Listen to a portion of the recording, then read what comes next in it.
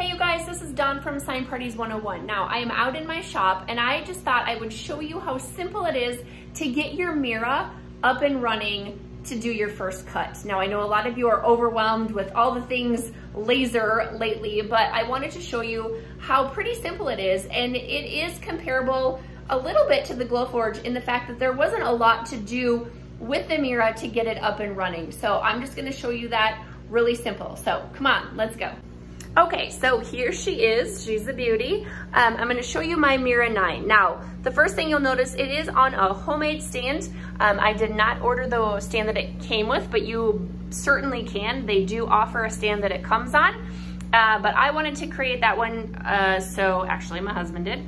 So we had storage and it was the exact dimensions that we wanted and so forth. So that is my stand, and in order to get it through my door into my shop, I needed to put it on its side. And so what we needed to do was take the chiller out, which is in the back.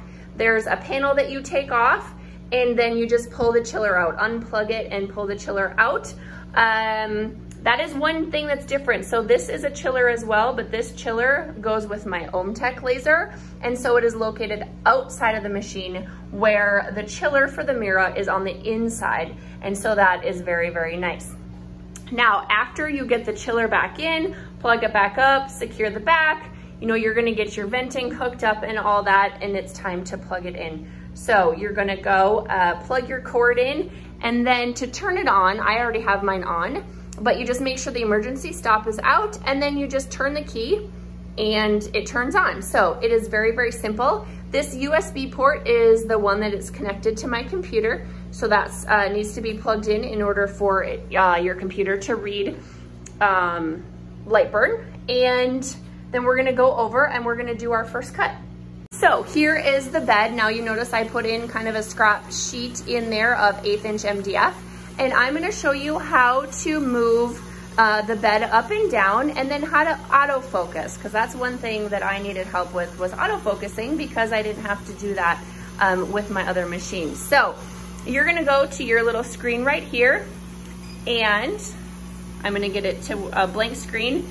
And these arrows are how you move the gantry and the laser head. So I'm just gonna go, that arrow moves that over, the front arrow here moves it forward, and so forth. So what you wanna do is put your pin right over your material. You wanna make sure that pin is on your material before you do your autofocus, okay? So once you have that pin on your material, you're gonna go over to your menu, press ZU, and your menu is gonna come up, and you're gonna go down until it says autofocus.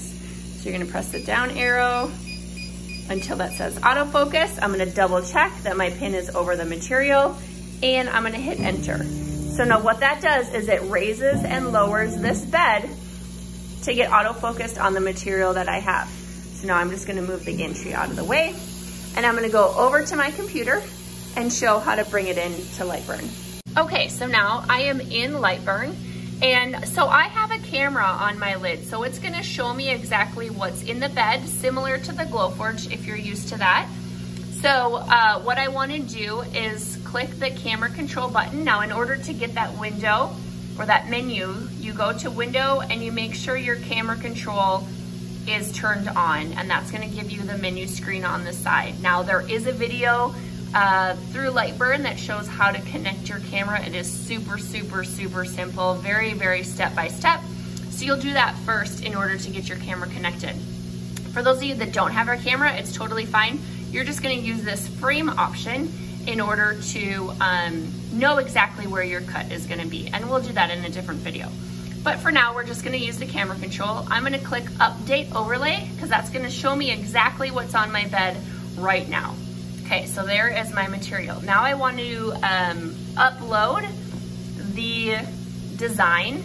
So I'm gonna go File and Import. Now you can do Open, that's gonna give you a new screen. So if you had some stuff already on here that you wanted to keep, just go to Import.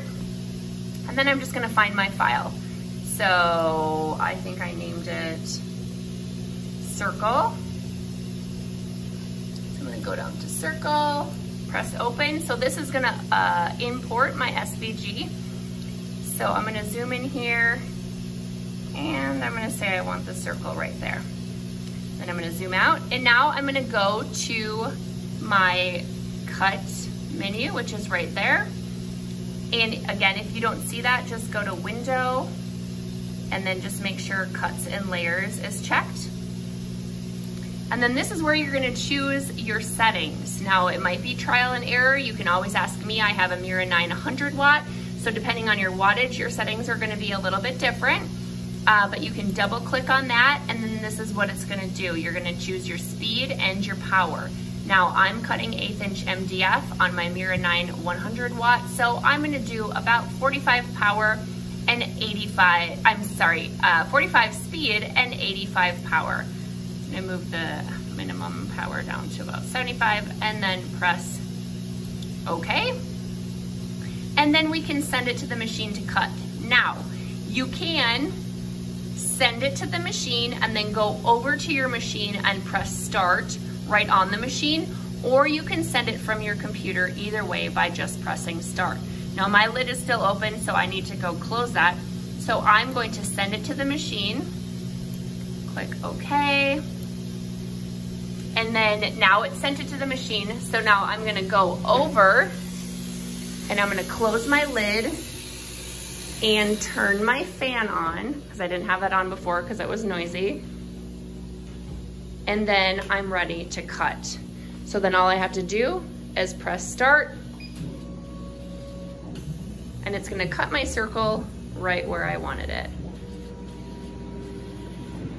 It's as simple as that. So I hope I gave you a little bit of an idea on how simple it is to do your first cut in your new Mira. One thing I didn't mention is that you might want to align the mirrors at the beginning before you do your cut. There are videos on that to do that. It's actually very simple if you follow some instructions. You're just gonna need some like masking tape or painter's tape and a little bit of patience. But once you have that done, then you'll be ready to go. So let me know if you have any questions, and hopefully we'll get you guys cutting soon.